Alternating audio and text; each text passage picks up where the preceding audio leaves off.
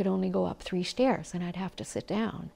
And then 3 more stairs and I'd have to sit down. You just couldn't go any further. Jackie Crawford was suffering from atrial fibrillation, or AFib, an irregular heartbeat that is a leading cause of strokes. For patients whose symptoms cannot be controlled by drugs, they turn to the leaders in treating AFib at Barnes-Jewish Hospital. We have a team of dedicated physicians who will tailor the right treatment for your specific atrial fibrillation. Washington University physicians pioneered the first successful procedure to treat AFib, the Cox-Maze surgery, and are also at the forefront in creating minimally invasive techniques with the use of catheter-based ablation. The goal is to create scar tissue in a precise way that acts like a corral for the electrical activity and prevents the atrial fibrillation from beginning. Doctors at Barnes-Jewish helped develop the cutting-edge stereotaxis system, which uses 3-dimensional mapping and magnetic guidance to treat AFib with radiofrequency energy.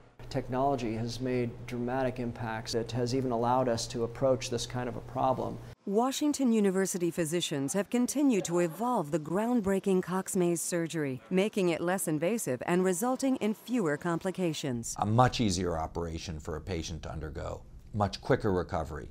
And we've done all this with still maintaining excellent cure rates. These advancements in both the surgery and catheter ablation procedures have been adopted internationally and allowed more patients to have their AFib cured.